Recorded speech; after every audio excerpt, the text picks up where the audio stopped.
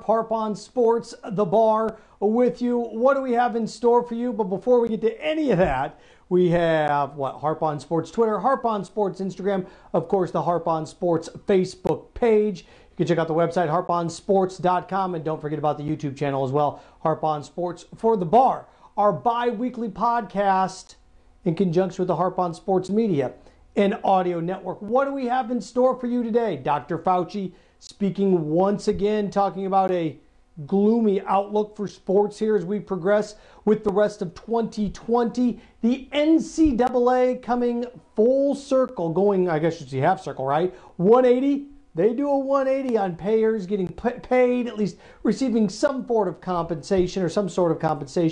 So we have that for you as well. And on top of that, just some realistic endeavors as we start to look forward to what the rest of the year holds. Let's start off first with the NCAA and their athletes and the payment of athletes and all of these things. Basically, we are where we were months ago when the discussion was taking place whether or not student athletes should be able to make money off their likeness. Been talking about this for years. How far back? I can remember going back to my time, ready for this, in Alabama talking about Tim Tebow. A decade. This is a decade later that we're talking about this. What was the discussion? The discussion was, why shouldn't Tim Tebow be allowed to go to the mall in Gainesville and sign autographs and make money for it? Why can't he? It's his image. It's his likeness. That's why we lost EA Sports College Football. That's not why we lost quite a few things when it came to athletes. It's one thing for them to get a scholarship and to play sports, but when you can profit off their likeness after they've graduated, becomes a little bit of an issue, right? They own themselves, and they should be able to make some money off of it. Now, what's happened over time is the whole concept of they get an education. They get an education. You're right, they do. But they used to play 11 games. Actually, they used to play 10 games. In the 80s, they started playing 11 games a year. And then in the late 90s, early 2000s, they started playing 12 games a year. And then you got a conference championship game that's 13 games a year. And then you had yourselves college football playoff 14, 15 games a year. So you went from 30 years ago, 10 games to 15. That's a big jump. That's a big jump. Well, they still receive their education. What else do they get? Profit. The Sugar Bowl, Rose Bowl payout in the mid-90s was $2-3 million. Now it's almost 17. Coaches' salaries went up. Everybody made more money. Education went up in terms of cost. But come on. This was nothing more than just taking advantage of a situation and using the guise of amateur athletics to get away with it. Well, fast forward, the concept comes out. Well, wait a second. You could just let them make their own money. Let them make their own money. Let them do what they have to do to make their own money. The marketplace will dictate the value of such. Well, it's not going to be fair to the tennis players and the men's volleyball players. You're right, it's not. And it's never going to be universally fair. They can still make their money. They can. They can still make their money. Now, they're going to have to be more creative. Of course, the concept is going to be there for what? The concept is going to be there for football and basketball, and maybe in some markets, depending on that market, maybe hockey in Michigan and Ohio and Minnesota, maybe college baseball in Baton Rouge in certain pockets of the country, maybe. But the emphasis, college basketball, UConn, the women there may be able to make some money. But this is primarily going to be football and basketball. So the rich are going to get richer. But I remind you that those two programs, predominantly at schools, are the two that turn a profit. The rest don't. So, again, if Kyle Trask, Gators quarterback, wants to go sign autographs on a Saturday at the mall and make money, let him. Who's he hurting? Owns his likeness. So that's what this means. And the NCAA didn't have a choice.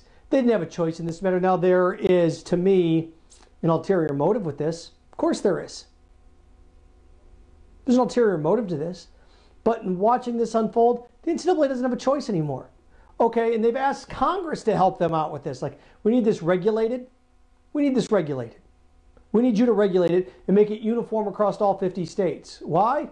Could you imagine if one slow-moving state, like Mississippi, decides, well, we're not going to do this. We're going to, no, no, we're not going to do this.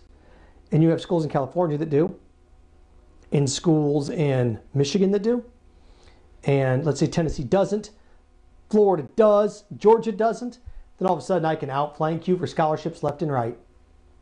Got to be universal. I agree with the NCAA on that. They're right. They don't want to deal with that mess.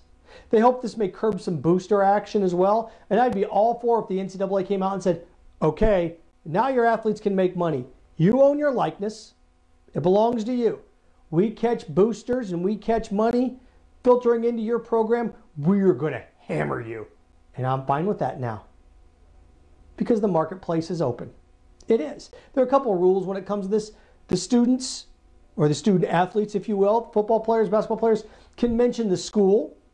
They can mention the team. They can mention the campus. They can't use logos. So, again, pick Trevor Lawrence from Clemson. He can come out this year and chocolate milk, Gatorade, whatever he wants to do. I'm Trevor Lawrence for so-and-so. I'm Trevor Lawrence for Tide Pods. You can do that, right? I'm Trevor Lawrence for Head & Shoulders shampoo. Playing football at Clemson has taught me a couple of things. Practice is tough, and I use Head & Shoulders to clean my hair. Whatever. He can mention Clemson. He can't throw the Clemson logo up there. He can't throw the ACC logo up there. Things of that nature. He can't wear a Clemson football jersey while doing the ad. Things like that. That's how they're going to separate the two, or at least attempt to separate the two. To me, it's a move in the right direction. What does this hurt? Going to ruin amateur athletics? How? It's the same thing that when NFL teams, during the preseason, NBA teams started to put logos, advertising logos, on jerseys. Oh, that's going to ruin the game. How? How is it going to ruin the game? People said the same thing when they put names on the back of jerseys. It's not going to ruin anything. And the way I look at it, anything that can be done where the money doesn't come out of the consumer's pocket, your pocket, you should be all for it. What do you mean they're going to get $5 million for this? Good. You don't have to ask money for me. Or they're going to get a donation for this? Good. That means no money for me. Smart business. It's a smart business. I love that. I love it. I love it. I love it. So there we go with that. The NCAA coming 180. And again, I mentioned there's an ulterior motive to this. There is. Albeit a small one. Albeit a small one, but there is an ulterior motive to this. Why? When the fall rolls around and maybe we could play college football without students. Remember a couple weeks ago, school presidents, university presidents, college football playoff committee came out and said, look, we're not going to have football games without students in class. The reason why? You couldn't make the football team come and practice. No students are going to go, they're still student athletes. No, at that point they wouldn't. You're using them for a profit. Couldn't do it. Now you may be able to dance around that a bit. How may you be able to dance around that a bit? Get ready, especially at your big institutions. What do you know? Insert car dealership here is going to have an autograph session. Now, social distancing will be respected. But come on out, sign autographs. Each of these young men can make some money. And now they've got money. They're on campus. They're happy. No stink is being raised. They're playing. All's good. And we can look in the other direction. Oh. Huh. That's exactly what the point of that is. So, good for the NCAA to come full circle on this. Progress always finds a way. And something tells me if Trevor Lawrence or Kyle Trask or insert any Justin Fields at Ohio State, if those guys are signing autographs on Sundays in the mall at $15 a piece, that's not going to ruin the game of college football. Don't think so. So, good for them on that front. One of the other things that came out today, Dr. Fauci, reiterating that, sport's going to look a little bit different for a while. Now, he said there's a plan. He said this last week, and this is where things get convoluted and twisted. If I've learned anything in the last 7 to 10 days with this, now that the data and the projections are lining up to where we thought they were, and death tolls hit 50,000, 60,000, 70,000, you're getting a flipping of the narrative and the rhetoric like, well, things are changing. Yeah, because people are dying more. They're going to change. It's amazing that Americans need 100,000 people to die to go, I guess this is serious. I guess it is worse than the flu. Oh, I guess it's worse. Well, nobody saw this coming. Let's try. Smart people did. They've been talking about it for months. You just don't want to listen.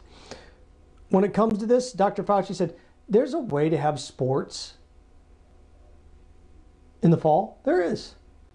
You have no fans, and you sequester the players in hotels. He came out today, or in the last 24 hours, and say, you know what, we may want to put sports on the back burner for the rest of the year. The sports that you want, maybe it's the best thing to shut it down for a year. Now, can you differentiate between the two? Because I can. Here's the reality of all this. And we talked about this a week ago, maybe even 2 weeks ago now. And it's the reality of the situation. Sports as you remember it will not be back for a year. Sports as you remember it 2-3 months ago aren't coming back for at least a year. Not the way you remember it. Not the way. Look at it like this. Even I am guilty of this. Oh, my belt. I weigh about 20 more pounds than I did 2 years ago. Some muscle, some not. In order for me to get my body back the way it was when I was 19, it's going to take a couple of months. It's going to take me 4 to 6 months to get back to where I'm never going to be, no gray hair. I'm filled out. I'm never going to look like I did when I was 19. I'm not. Wrinkles. It's going to happen, right? You can get close, but you're never going to be back to what you were. You're never going to have the metabolism when you're 19. You can work out and get as great shape as you want. I go out and I throw a couple of sody pops back. I used to be able to get up the next morning and go work out in college, go run, go do things. Now I go out, I have a wedding reception, I have a good time, where it's Uber home, taxi home. Guess what? I can't do anything the next day. You're just not the way you used to be. You're just not the way you used to be. You're not. And that's okay. But that's the reality of this. I can't wait for sports to come back. Do you really think it's going to be like opening up the turnstile at Disneyland and everybody's going to flood in? Reality check. That isn't going to happen. That's not going to happen. Sports that you remember just a couple of months ago aren't coming back. Not that way. They're going to look totally different. You want college football this fall, it's going to look like a MAC football game in November. That's the reality. Now you can spin it you want. Go ahead and knock yourself out. Knock yourself out. I've been here from the beginning telling you this is not going to work, or this is going to work this way, or this is going to work in that matter. I'm here to tell you, if you think you're going to have jam-packed fans in the stands in September and October, you're high as a kite. You're not realistic. You're not. You're not based in reality. You're going to have to change your expectations. I have. I've resigned myself to the fact of this. I have. It's my job. It's my livelihood, my career doing these things. I can sit here and tell you safely, without a doubt, when Dr. Fauci says we may just need to suspend sports for the rest of the year, oh my gosh, we can't do that. We have to have sports back. If you want it to look like it looked, guess what? You're not going to get that in September. You're not. You're not. Socially distanced stadium, they're going to try things.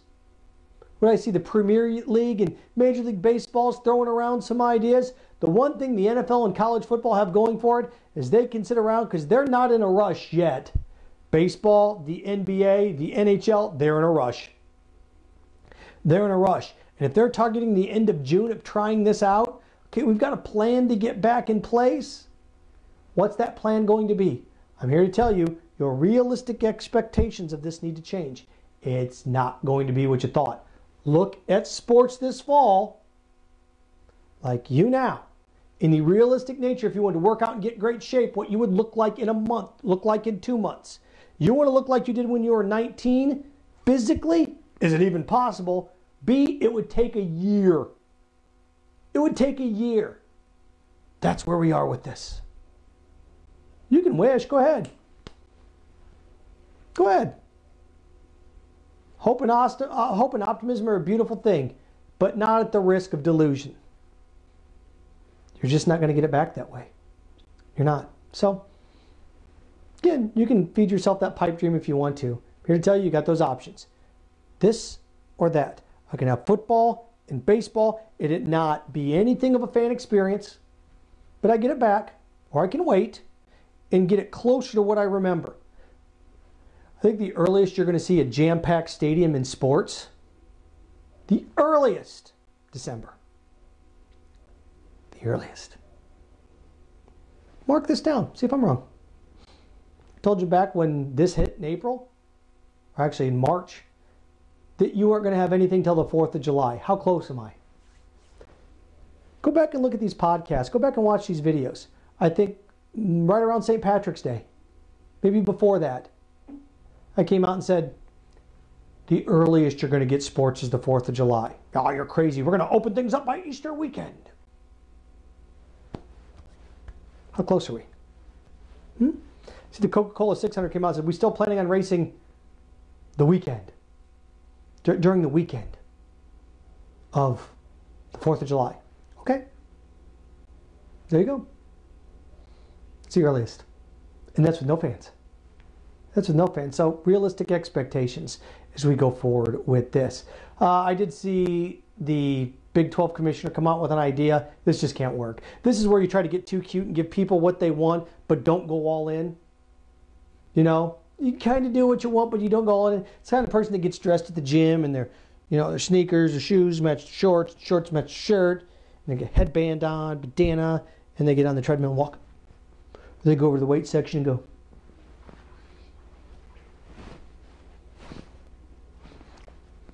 get in there and bust it. Why go through all that? Why go through all that effort to drive there, get all that stuff, and then not sweat? If you're gonna do it, do it. You're gonna do it, do it. Once you start, you can't stop. Stop. This is a rolling down the hill syndrome. Once you decide, you know what, we got to descend. I'm gonna land this airplane. You can't get back up. You got to go down. It's like U-571. Spoiler alert at the end. When the submarine's coming up, we can't stop it from ascending. That's where you are. Once you start, you're not going to stop it. So when the Big 12 commissioner came out and said, we'll play 4 or 5 games in October, September, October, and then we can take off while flu season gets bad, November, December, January, and come back in February and finish the season. Yeah, okay. The first round of the draft, when you take a step back and look at it, 63 picks, almost 2 full rounds of picks were from the SEC. Another full round of picks were from the Big Ten. How many of those, 3 of the 7 rounds in this draft were essentially SEC or Big Ten football players. If you play 6 games or 5 games in September and October and come back in February and March, and I look around the corner and I see the NFL draft a month away, why on earth am I going to play those final 5 games? If I'm Trevor Lawrence and I played 5 or 6 games September and October, and then you trot me back out there, you're going to bring me back out there when? March? February? If I'm the number 1 pick or I'm a top 10 pick and I'm a stud and I know I'm going to go in the top 5, why on earth am I going to come out and play 4 more games? Why? You think people skipping bowl games now has gotten out of hand. Split the college football season between September and October and February and March. See what happens then. Why on earth? Why on earth, December, January, why on earth would I come back and play with my team? Again, I appreciate the idea, and it's like a brainstorming session where you're throwing a bunch of ideas out there and you're trying to come up with a plan. That one not going to work. It's just not going to work. It doesn't make any sense. Why on earth would you come back and, loyalty to the team? Yeah, Again, 3 rounds. Big Ten, SEC. What you'd have is the team that you would see in September and October would not be the same team you see in February and March. And again, a whole season, I get it. You split it 6 and 6. Okay, what if I go 2 and 4? Or let's say I go 4 and 2. The first 6 games, and I come back and I'm a well-oiled machine and I win 6 in a row and I'm dicing teams by 30 points. You gonna put me in the playoff? I'm a totally different team than I was 3 months ago. You're adding to the drama. I love drama, but you're not getting the real version of it. Again, it goes back to what we talked about. Do you want this to be anything similar or close to what you have had? If the answer is yes, you're going to have to wait. You're not going to get it. You're just not. You're not. So, got to be realistic about this. If you don't care, well then look, you can play them in empty stadiums. And Dr. Fauci said, hey look, you can play baseball, you bet you can, with no fans and the players quarantined in hotels. Sounds like a good life, doesn't it? You may not care, but they are people. Those are human beings. And let's not forget, you may not care, although they make a ton of money. Secretaries teams don't. Guess who else doesn't make a lot of money? Not a ton. People in the front office don't. What about the bat boys? You know, you may not care about that. Take a step back and think about that as we dissect this. So, there you go. I know. Here we are in the middle of the week. May's right around the corner. What, May's 48 hours away?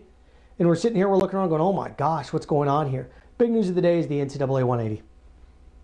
Because I think that creates a pathway to get players back on campus in the fall without students being in class. I do. Also, again, what Dr. Fauci said, you're never going to have that 19-year-old body. You're never going to have that 19-year-old hairline. You're never going to be able to drink like you were when you were in college. You're not. That's what this football season is. When you look back to what you had, you're not going to get it this year. You're not. It's not going to be what it was, not for at least a year. If you wanted to have that body that you had when you were a senior in high school, probably going to take you a year to get there. Right now. Probably going to take you a year to get there. How do you get there? Time, time, time. Work, work, work. That's how you're going to get back to what football and everything was. It's not realistic. So there you go. Those are our big things today. Again, Harp on Sports, the bar, live from my office here on the campus of the University of Florida and in the spatial studios of ESPN 98.1 FM, 850 AM WRUF. You want to consume the podcast? Several ways to do it. This is the Facebook Live version. We'll get the podcast loaded later tonight. HarpOnSports.com. You can follow us on Twitter at HarpOnSports, Instagram at HarpOnSports, the Harp on Sports YouTube channel. Like, follow, share, follow, like. Appreciate your time as always. Enjoy your midweek. We'll be back this weekend with another edition of The Bar right here on the Harp on Sports Audio and Media Network.